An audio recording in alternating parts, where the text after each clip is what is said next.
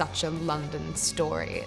It's so part of the mythology of East London. There were a lot of extraordinary things that happened in the 60s, culturally and politically and socially, and the Krays were at the centre of all of that. It's a period of time in the city's history that's profound, and they're part of it. It wasn't all poor, drib and drab. The fact that people could get away with so much back then made it a very exciting time, actually.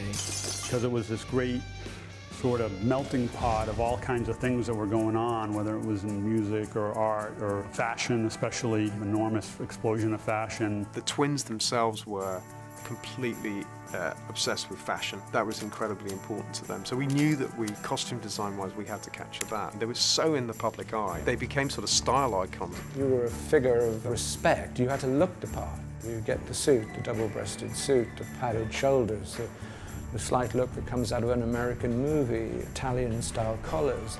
The coats are so big and padded they can be full of weapons. You become a kind of a localized version of what they've seen in terms of Al Capone in Chicago.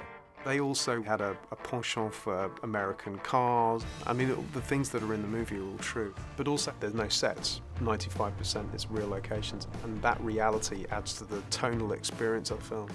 We wanted as much as possible to find locations that were either ones that they may have used themselves at the time or were close to that in feel or spirit. So it is a quintessentially London film.